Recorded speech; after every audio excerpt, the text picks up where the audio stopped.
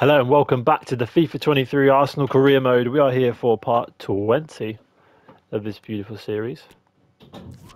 And let's take a real swift look at Afonso Mendes again. Right, I'm going to let him go because he's not going to be anything special, is he? He is very, very underwhelming, so he's been binned off. And what we will do is actually just set up, not transfer history, although it's interesting. Let's have a look at the tab real quick, actually. So this is a list of all of the moves across the transfer window from every single club, so not just our own. I wonder if we can sort that with value so we can see the real big moves. So Harry Kane has finally made the move away from Tottenham Hotspur in an attempt to actually win some silverware for a massive fee of 104 million. Obviously, there was links with Harry Kane's move away, but that was with Manchester City, I believe, last year. Again, rumours of that fee hitting 100 million, but in the end they opted for signing Jack Grealish for that same kind of money, 100 million pounds. Massive, massive fee. Not yet lived up to by Jack Grealish, and I'm not convinced he ever will. It's a very, very big fee, but there's some good transfer moves here. Jamal Musiala off to Liverpool, definitely a big improvement required at Liverpool midfield at the moment, as we're seeing this season. They're not hitting the same heights that they used to. And Teo Hernandez making the transfer to FC Barcelona for 82 million. So some very big moves here. This one being the most important, I think. Rafael Leao to Arsenal Football Club. I think that would really seal the deal on the title and real European progress, I think, as well, if we were able to make that coup. But in the league here, we are up against Brighton Hove Albion away. It's a big game. It's a tough game. Brighton are kind of Arsenal's bogey team, and they've been playing particularly well, especially under that man right there, who appears to have got manager of the month here, although Brighton only seems to be on 15 points. He's obviously had a good month of it, but Graham Potter done wonders with that Brighton side. I think he's deserved his move to Chelsea. I think it was probably a little bit too early for him to jump, and for him to jump to Chelsea Football Club it's always a difficult one because of their historic lack of faith with management. I think it's a risky move for him, but again, I'm sure he saw the pound signs and jumped on that one, and I don't think he'll be ruining that decision too much. I think he's getting the support and the backing he required from the board there. Obviously, with them spending 100 million on Mudryk and another 100 million as of yesterday on Enzo Fernandez, the Argentine midfielder. Obviously playing a big role in the midfield for the Argentine Cup win. Big money being spent, but if anybody's going to get that talent ticking, I think Graham Potter's a very good choice.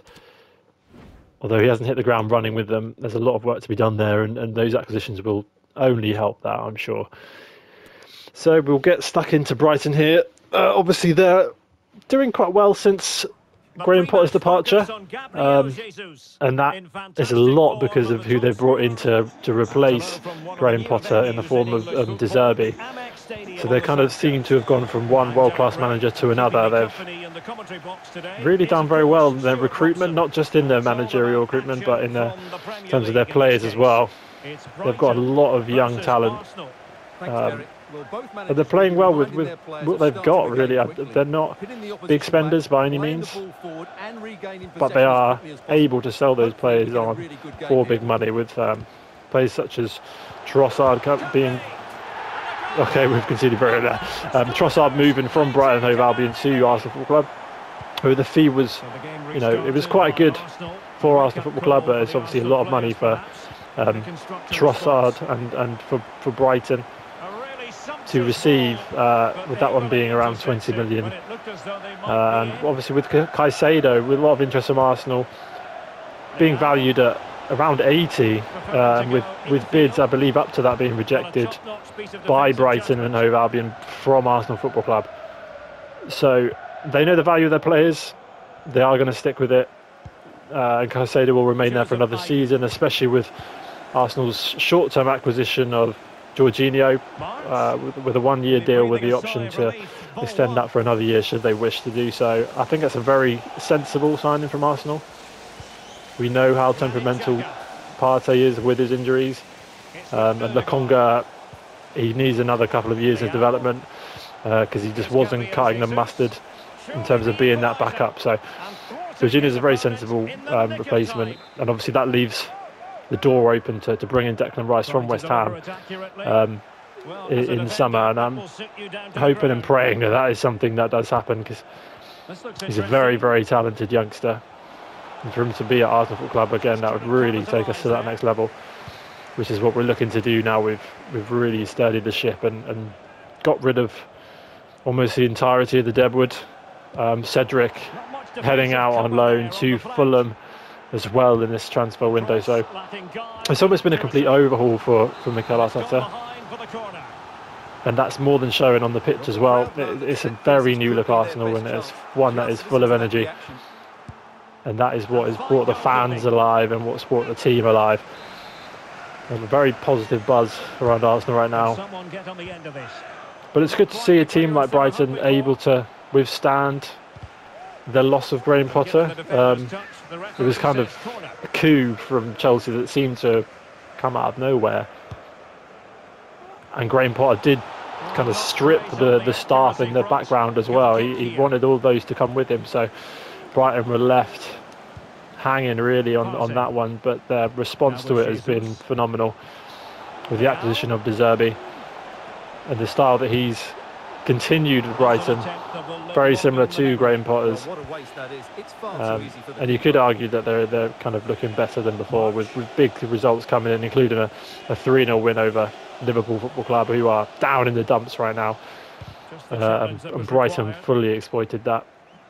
It's a very interesting style of play from Brighton. They're not ones who will try and keep you pinned back. They like to encourage the press.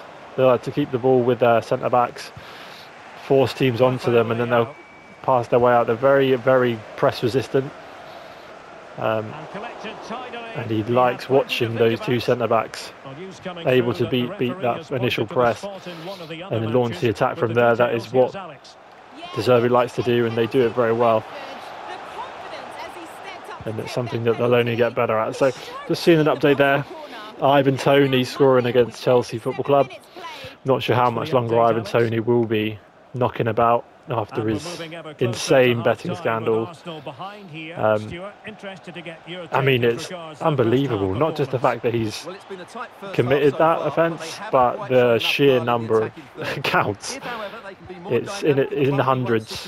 And as I say, it's an odd one for Brentford to continue with him. You know, I mean, there's instances of him betting on himself to get red carded, and then he would get red carded in those games with handballs and stuff like that. So I think for me, a striker that is actively betting against your club should not be somebody who you stick with. I know he is their best striker, he is full of potential for talent, but when somebody's, you know, when you're aware of that kind of activity going on, for me, it's a no-brainer. The player's got to go, regardless of their talent. Because it would be interesting to see what action the FA take and what action Brentford take as well.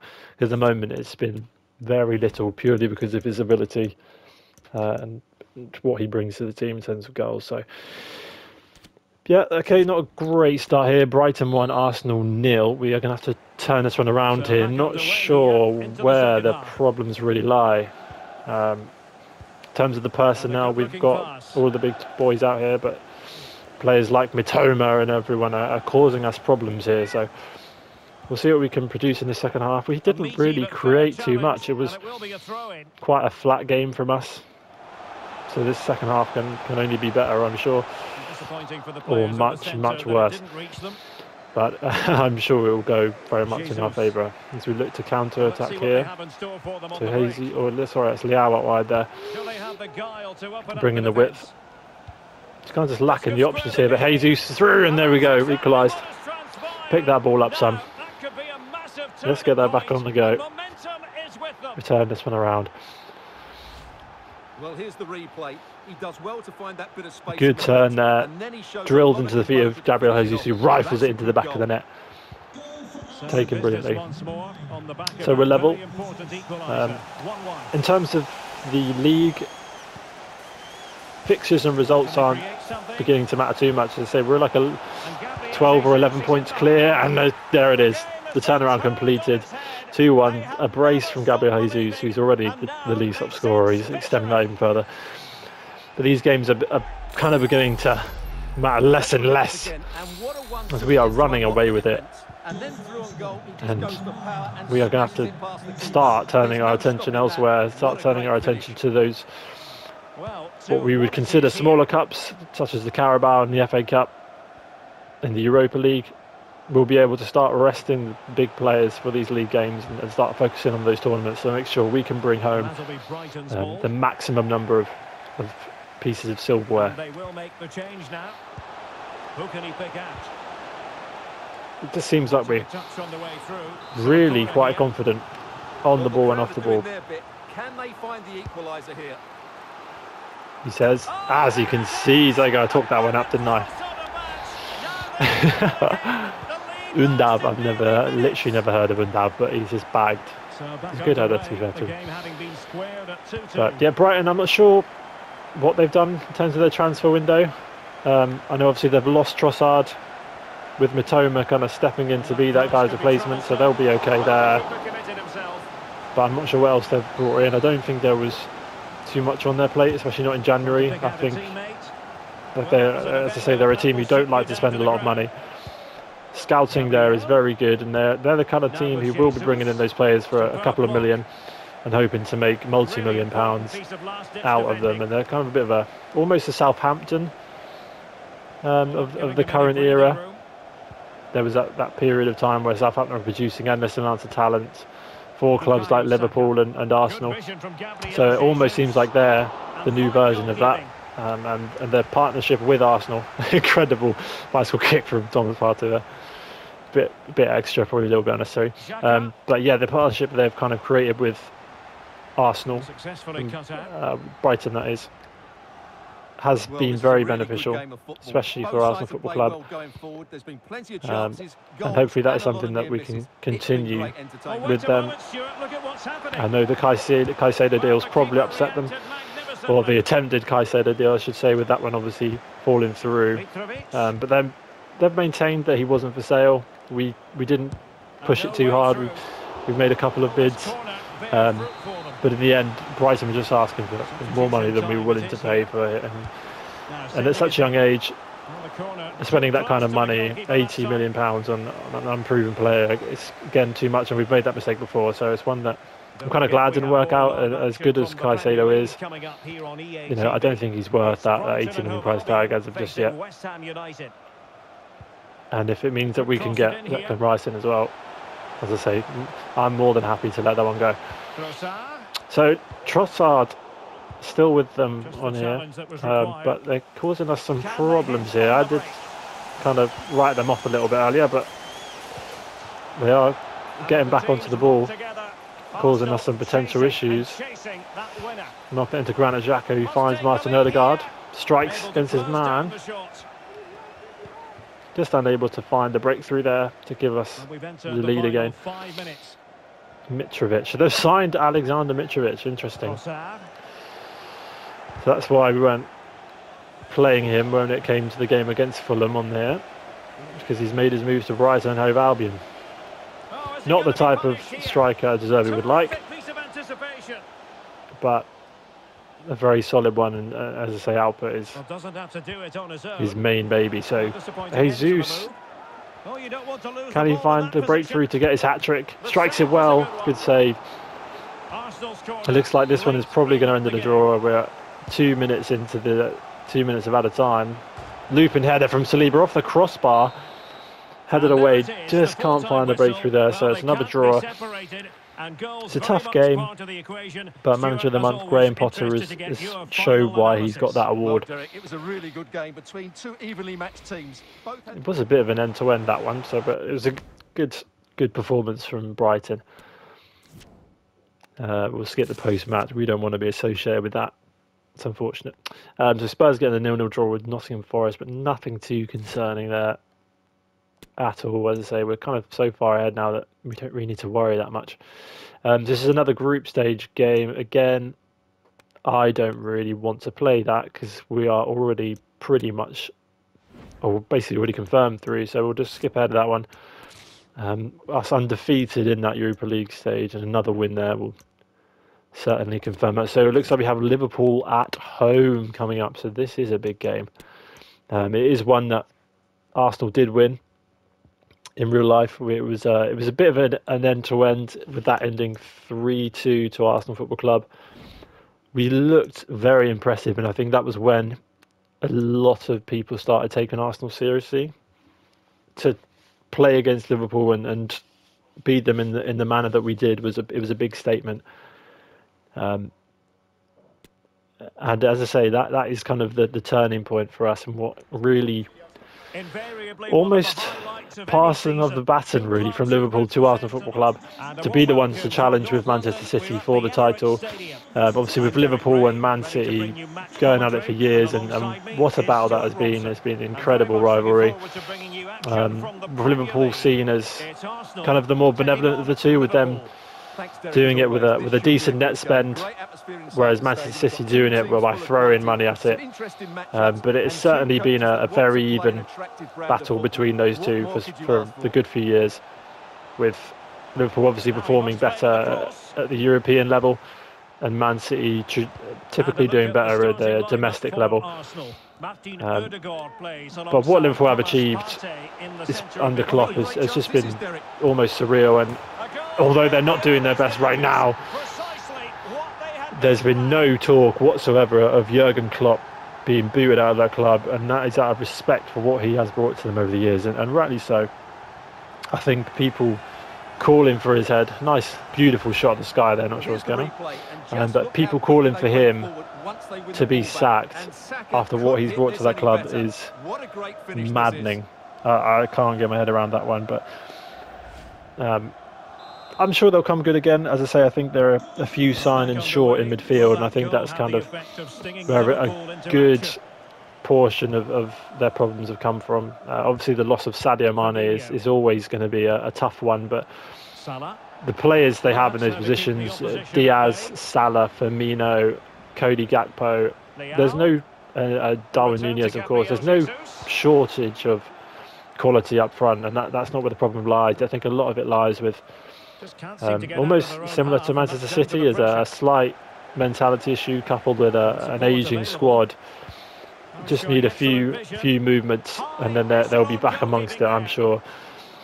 And it's kind of weird seeing both Liverpool and Chelsea so far out of favour at the moment, as we're used to seeing them right up there with the big boys, with Man City challenging. So I'm sure there are maybe a window or two away from being back up there, but it's been a bit of an odd one. They're kind of going through some ownership changes at the moment as well, and it's very unsettled at Liverpool Football Club, and again all these things are contributing to what has been a very, very shaky start from them.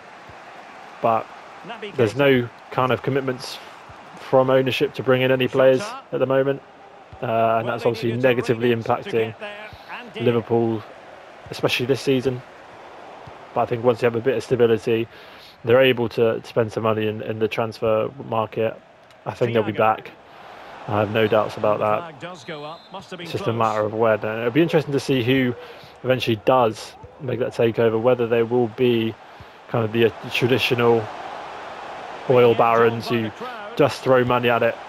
Because I think that kind of financial capability with Jurgen Klopp leading it tactically, I think that'll be a very, very interesting blend, and again something for Pep Guardiola to be thinking about, and now Mikel Arteta to be thinking about with what he's done with Arsenal. They are very much in that same conversation, and I don't think Manchester United are too far away from that either under Ten Hag. There's a lot of clubs being able to spend big money at the moment, and it's kind of transforming the Premier League. There aren't a lot of terrible teams in the Premier League now. There's a lot of tough fixtures. I think it's kind of a more competitive league than it's ever been. A lot of teams, I think Spurs, Manchester City and Arsenal all kind of breaking points records for certain stages a few games ago. but I think it's just kind of the nature of which Arsenal have grabbed the league by the scruff of the neck has kind of made that easy to overlook. And over it comes. But there's certainly big issues at the large clubs at the moment. That was a very good save there from Ramsdale. But look, yeah, as I say, issues at the major clubs at the moment have certainly made this a golden opportunity for Arsenal Football Club, and it's looking like it's going to be one that we grasp with both hands. So we'll have to see how the rest of the season pans out. So Saka burning away from pretty much everybody there, and goes for a cheeky dink. Very good save by Alisson, but a brilliant run from him. It didn't seem like anybody could get close to him. Oh, I don't know what's happened there. So you guys kind of slid past. Jesus was away from him, and then he passed the ball straight into the back of him. We are all over Liverpool here, doing very well in possession. The spaces are opening up. I think their press is causing them problems. Arsenal are, again, a very press-resistant side. It's a good half there. A 1-0 lead to finish off that 1-0. I think most fans would be pretty happy with this man's Look at display that. so far. Well, I thought he had Kyle Saka, the young dream. Alisson there. He's been the kind of ever constant in that Liverpool team. I think a lot of fans are frustrated with the various different players. Players like Trent Alexander-Arnold and Van Dijk and all these kind of players who had been so sturdy for Liverpool for so long. Now looking slightly off the boil. But Alisson, however, has not been part of that. He's been unwavering in his quality. I think he's probably the best goalkeeper in the league. I think in terms of pure entertainment value, Ederson, because he has adopted that Pep Guardiola almost psychotic style of play where he just doesn't feel any kind of pressure. He will play out of the back no matter what, no matter what pressure is applied to him. He will play the way he wants to play, and no amount of pressing will put him off that, and that's a lot of respect to him for that.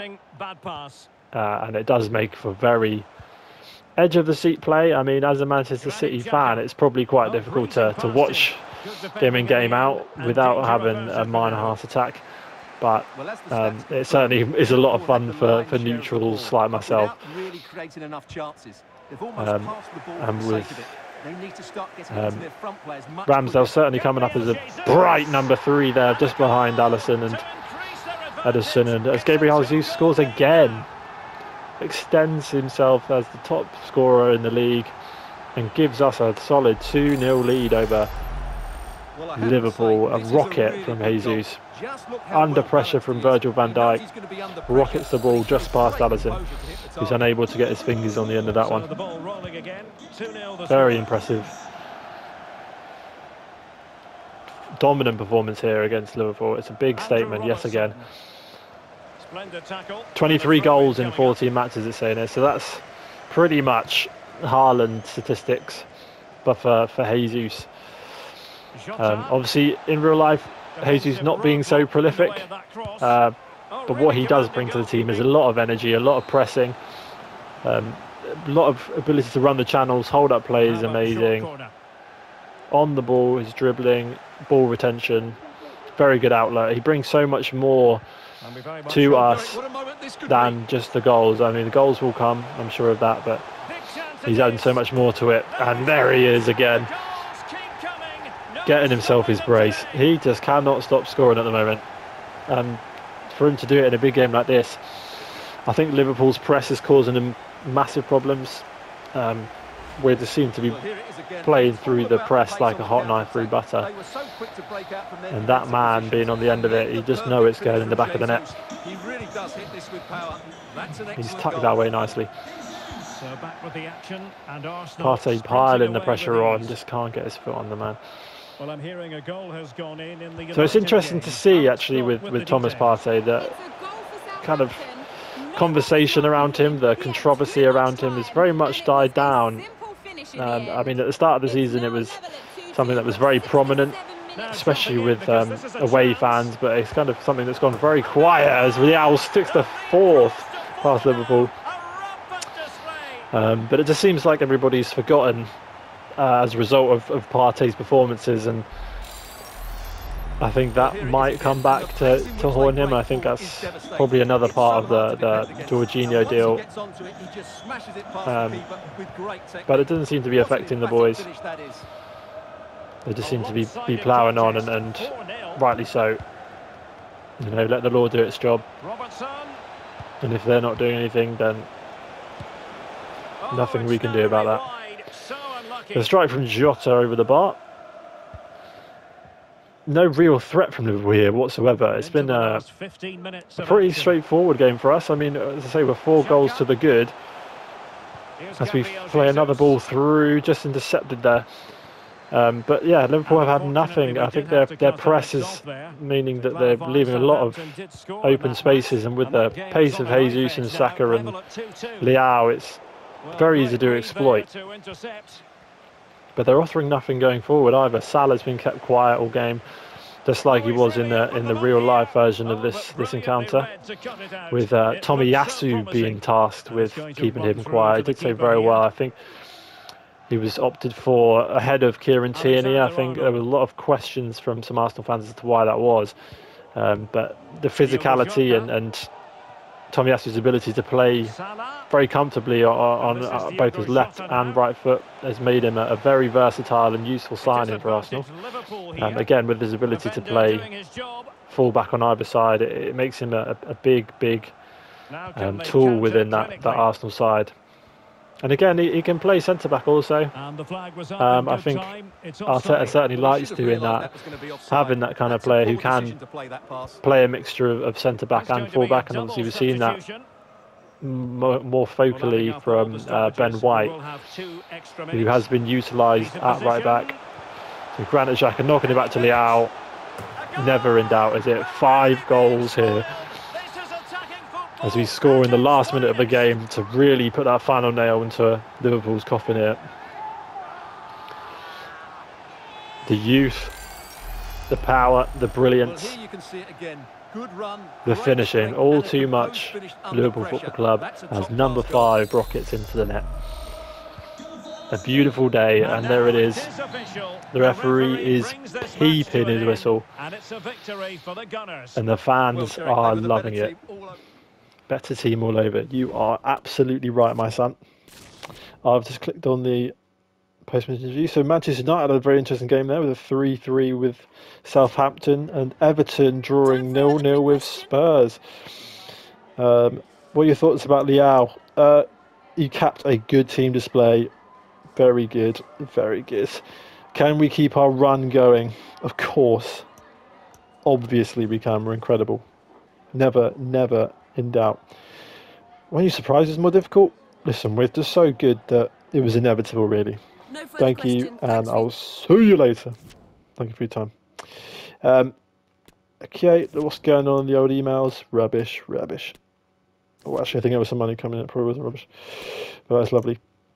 So next up we have Southampton away, and we will tackle that in the next episode. But thank you very much for watching. If you enjoyed, give us a big fat like and subscribe, and I will see you in the next video.